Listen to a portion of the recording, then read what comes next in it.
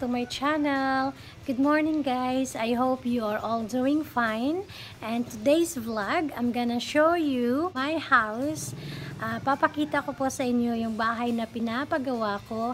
And I'm gonna tell you how much I spent already for the construction of my house. At kung gaano po siya kalaki. Yeah, so ngayon po, unfortunately, na-stop po yung pagpapagawa ng bahay ko. Yun nga po guys, ipapakita ko sa inyo yung bahay na pinapagawa ko. Yun nga lang po, napastop po siya. It's been a year already na napastop yung pagpagawa ng bahay due to financial matter. At plus, pa ngayon, sa pandemic na ito, kaya hindi pa napagpatuloy ang pagpagawa ng bahay. But there is a good news because my sister Ina Clark, she told me that pagpatuloy niya po yung pagpagawa ng bahay. Yeah, so I'm gonna show you guys kung ilang story at kung gaano kalaki at saan po siya location. Yeah, so yung lupa po na pinapagawa ng bahay ko ay lupa po yun ng kapatid kong lalaki. At ako lang po yung magpapagawa ng bahay. Yet, I will not own this house na akin lang.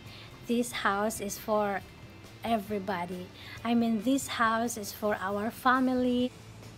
Yeah, so itong bahay na pinapagawa ko, I will not own this house na akin lang, na ako lang talagang may-ari nito, which is, pinagawa ko po to para sa family ko. Yeah, sa mama ko, papa ko, kapatid ko, pamangkin ko. Yeah, so this house is open for everybody. And this house, I dedicate this house to our Lord because without Him, hindi ko rin ito mapagawa yung bahay na ito. Because of Him, He supply all the needs. He gave me money para mapagawa itong bahay na ito. So let's go. Papakita ko na sa inyo. Ayan po guys, yan po yung pinapagawa kong bahay. So, marami na pong mga tawag dito, marami ng halaman sa harap dahil napastop nga po ng isang taon na at di pa napapagawa. Yeah, so ito po yung sa may harap niya. Yan, sa harap. Tapos, ayan po yung sa may harap yun. Then, ito po yung sa may gilid. Ayan. Ito po yung sa gilid niya. Ayan. Ito po siya, guys. Ito po yung sa may right side. Merong pinto palabas. Then, yung likuran. Maraming punong kahoy, which is puputulin pa yan. Ayan. Ito naman yung sa may kabila. Sa may left side. Yan. So, bali, 2-story po yan. Dalawang palapag po yan. Yung nagawa ngayon is sa baba pa lang. So, yun nga yung good news, guys. Dahil yung kapatid ko na si Ina Clark, pagpatuloy niya daw yung pagpagawa ng second floor at para malagyan na ng bubong. Ayan. Ito yung sa harap. May isang window na malaki. Dahil kwarto po yun dyan. Tapos, yan isang bintana. So, papasok tayo. Papakita ko sa inyo yung loob, which is naging tambakan po siya ng mga kahoy. Ayan. Sa ngayon po guys, ginawa nilang lagayan ng punong kahoy. I mean, hindi punong kahoy. Kahoy lang. Ayan. Merong window. So, ito po yung magiging living room. Yan, dito banda. Tapos, papunta hanggang likod. Likuran, malamang kusina. Tapos, dito sa kabila naman ay magiging dalawang room. Yan, dyan, dalawang room. At sa pinakadulo, yung restroom. Ayan, yan yung butas papuntang taas. Yeah, so kung nakikita nyo po, medyo Naluma na yung bahay kasi nga po isang taon na hindi napapagawa. Kaya I'm so happy po na sinabi ng kapatid ko na ipagpatuloy niya daw yung pagpagawa ng bahay. Yeah, right? Yan. Ito po yung... Ayan. So, medyo may natulo na tubig dahil umuulan po. Ayan. So, yung location po ng bahay is along the highway lang po. Along the road lang. Dito po ako sa bandang likuran at yun po yung harap.